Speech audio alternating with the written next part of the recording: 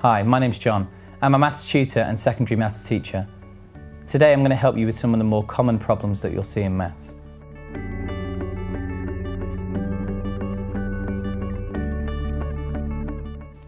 Now, a few of you may be wondering, what is this thing we call pi?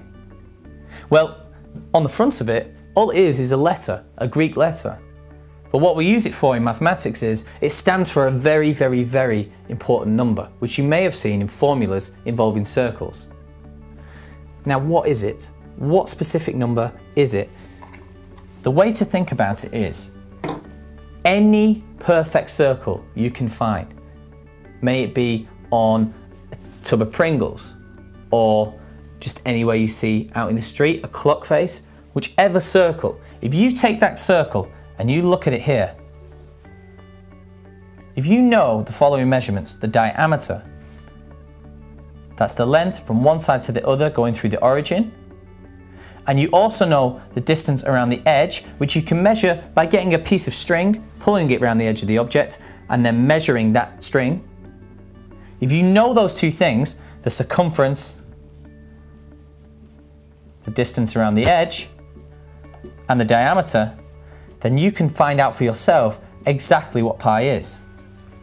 All you need to do to find out pi is to do the following.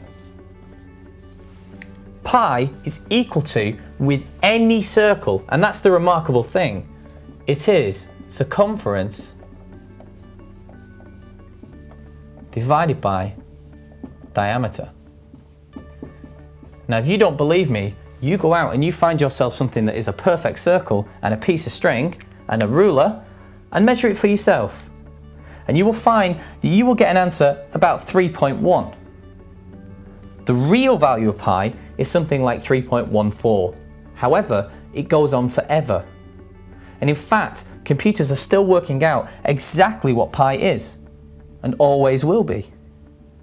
So your task for today is to go out into the world, find a circle, and find this value. So that's once again the length around the edge, the circumference, divided by the diameter, which is the length from one side to the other going through the origin. If you put it in this relationship, you will always find pi is the answer. And that is what is so remarkable about this wonderful number called pi. And that is, what is pi?